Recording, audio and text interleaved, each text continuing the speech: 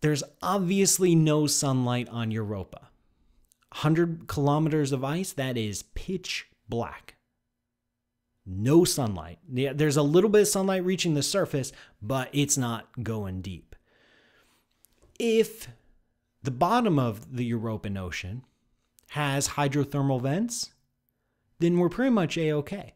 Like if there's molten rock in the core of Europa, and that molten rock is leaking through, venting, then just like we have in deep ocean vents on Earth where molten rock leaks out into the ocean, we have entire communities of life forms totally sustaining without sunlight, no photosynthesis necessary, no sunlight needed. Total ecosystems with multiple different kinds of critters, all fascinating and interesting and also kind of gross. So if there are hydrothermal vents at the bottom of the European Ocean, then, we're all set. We don't think the core of Europa is hot enough to be molten. Maybe, maybe not.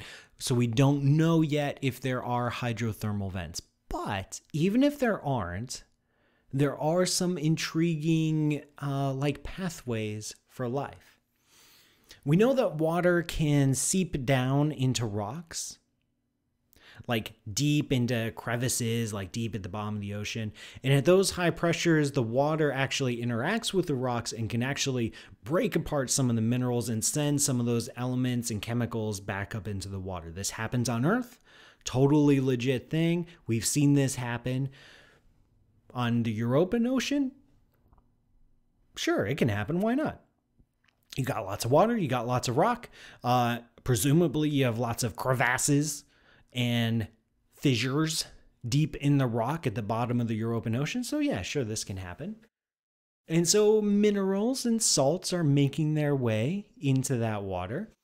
Now, here's where that red stuff on the ice comes from. We actually not exactly sure what that red stuff is.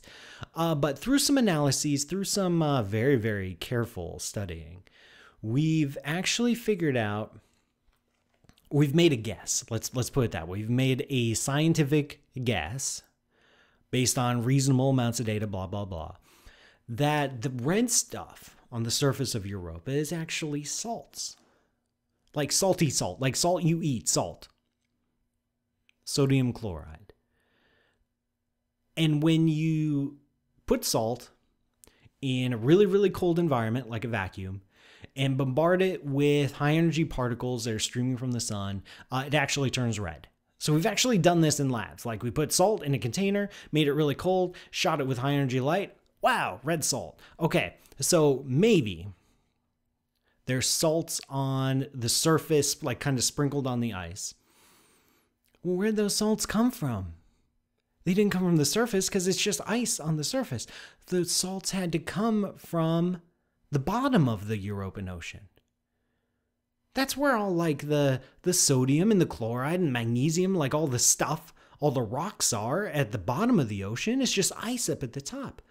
So this means these minerals, these salts, had to be leached out of the bottom, out of the rock, make their way up to the top of the European Ocean, reach that layer of ice, then seep through the ice over the ages, reach the top of the ice, reach finally the surface, where they get hit by high energy particles and UV radiation, and they turn red. So this tells us two very, very important things. One, the bottom of the European Ocean is interacting with the rock underneath it. It's not just sitting on top of it. There are some chemical reactions happening. And it's telling us that there is mixing going on in the European Ocean. There are currents that take stuff from one place to another, left to right, top to bottom, that move. And here's a little bonus. You've got water ice on the surface of Europa. It's being hit with UV radiation. That UV radiation, as weak as it is, but we're talking over millions of years, as weak as it is, can break apart some of that ice, the water, disassociate the hydrogen and oxygen, and the oxygen can actually seep down through the ice and get into the water. So if you look at this European Ocean, it's possible, this is a little bit speculative, but it's possible, which makes it exciting, that you've got a body of water, you've got oxygen coming in from the top, you've got minerals and salts coming in from the bottom, and these are getting mixed together. Liquid water with oxygen, minerals, salts that mix together, that looks a lot like an ocean on Earth.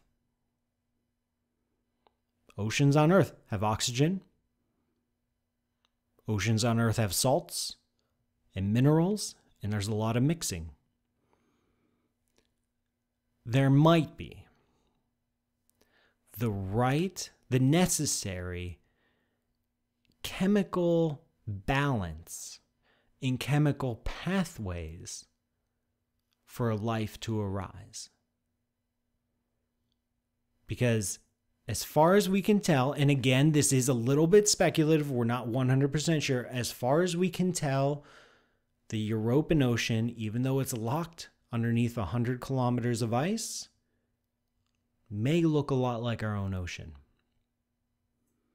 And our own ocean hosts life of all sorts. Hey, it's me again. I know you just watched a few minutes of me, but who couldn't use a little bit more me? I'm just here to beg you to please subscribe. And if I remember, there's going to be a button like right here where I'm vaguely gesturing so that you can click the button and subscribe, and it's super handy. This is so that you can get the latest updates of all my shows. I mean, that's basically how it works. So if you like what you just saw, you'll get more of it if you subscribe. Super easy.